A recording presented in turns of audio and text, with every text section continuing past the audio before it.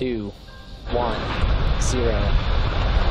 Liftoff. Space continues to be complicated as hell. After 4 aborted launches, SpaceX finally managed to successfully put a communication satellite into orbit. Unfortunately, the Falcon 9 rocket once again crashed into the floating barge it was supposed to land on. SpaceX CEO Elon Musk isn't too broken up about the crash. He tweeted that the rocket's re-entry speed made a successful landing unlikely this time, but he's optimistic about the next launch. The mission takes SpaceX one step closer to its goal of turning the Falcon 9 into a fully reusable rocket. It managed a successful ground landing in December, but landing on a tiny barge in the middle of the ocean has proved more taxing. This is SpaceX's 4th failed barge landing, not counting the time a rocket blew up in midair after launch. Friday's launch still counts as a success though, because the company successfully deployed the SES-9 satellite it was carrying at about 25,000 miles above the Earth. Previous Falcon 9 missions have stuck to low Earth orbit at around 1,200 miles up.